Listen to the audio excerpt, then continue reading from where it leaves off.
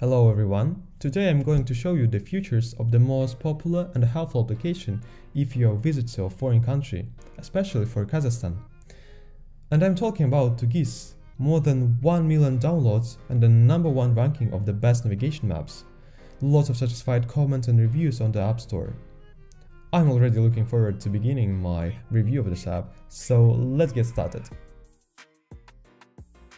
And immediately we are welcomed by a map with a nice interface and a search tool at the bottom. By zooming in on the map you can see every side road, every street, everything is made in the small details. One of the handy properties is the company icons that are located in this map. When you click on them, you will go to a window with detailed information, reviews, exact address, working hours, ways of contact and much more. Here you can see that the company left their Instagram, Facebook and mail links. By clicking on them, you will go to the page with their social network, so it's really convenient. If you click on the search box, you will see a convenient filter for quick search services, cafes and restaurants, pharmacies, grocery stores. You can easily type in a search and it will take you to the right place. At the bottom, you will find ways to get to your location. By entering your address, you can see which buses you can travel on, how long they take and how many connections you have. Once you choose a route, you can find the way you are traveling, so you will know where to get on the bus and where to get off. For example, I've just arrived in Nur Sultan and I want to go to Han Şatır. I can choose several types of transport.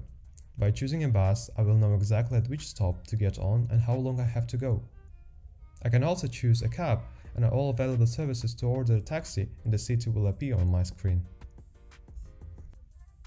The map also shows the most popular attractions in the city. By zooming in on some shopping centers, you can see what stores are inside, as well as where exactly they are located. If you intend to travel by car, the map will determine the fastest and most efficient way you can drive. The map will show where the cameras are located, as well as how busy the traffic is at time. Green indicates light traffic, red indicates heavy traffic. If you don't know what to look at, the Interesting Places tab in your profile will show you sites of interest to visit and other services.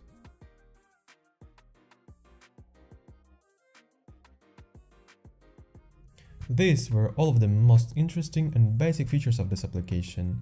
It helped not only me when I was moving to a big city where I barely knew my way around, but also a lot of my friends do use this application. So I can strongly recommend this application for helpful usage.